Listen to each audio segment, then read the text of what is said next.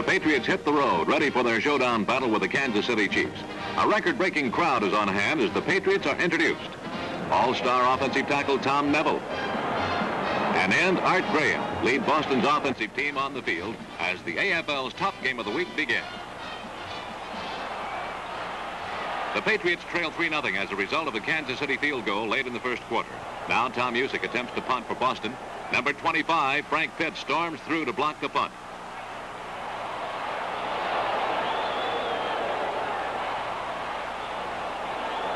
It's a crucial play, and Kansas City has a 10-0 lead after one quarter. The Patriots' all-pro blitzer Nick Buoniconti is a little over-anxious to get at the action. It looks like a little boy caught with his hand in the cookie jar when the official throws the flag. Boston becomes even more determined on the next play as Jim Hunt and Houston Antwine manhandle Dawson for minus yardage. There's a fumble, and Bob D recovers for the Patriots. Chiefs head coach Hank Stram paces on the sidelines as the Patriots try to make this break pay off. With the Patriots trailing 10-7, Jim Nance makes good use of blocks by Charlie Long and John Morris to pick up 13 yards. Our end zone camera sees the Patriots offensive formation just as the Chiefs do on defense. Art Graham speeds by the Kansas City secondary to make one of his 11 pass receptions of the day. It's his second touchdown of the game and one that deserves a second look. Let's watch Graham as he races downfield to make the touchdown catch and give the Patriots a 14-10 lead.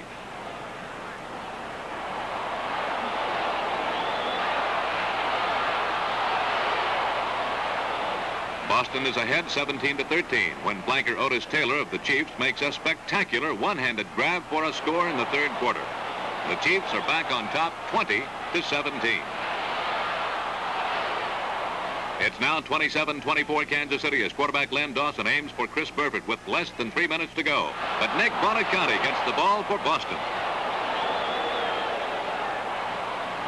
Time is running out, so Babe Parilli uses sideline passes in order to stop the clock. Jim Whalen hangs on to this 25-yarder, and Boston is on the Kansas City 32. Jim Nance helps this best Boston drive of the season along with a smash up the middle.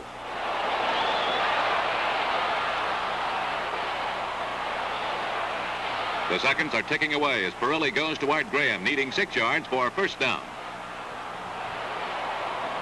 Graham comes up 1 yard short, one of the key plays of the season. Now watch closely as we use our super slow motion technique to illustrate the importance of this play. If Graham can fall forward, he has a first down, but he's thrown back and Boston is forced into a 4th and 1 situation. With less than 30 seconds left to play, Gino Cappelletti is called on to try a 13-yard field goal. It's good through the uprights to give Boston a 27-27 tie with the Kansas City Chiefs, and the Pats' title hopes are still alive.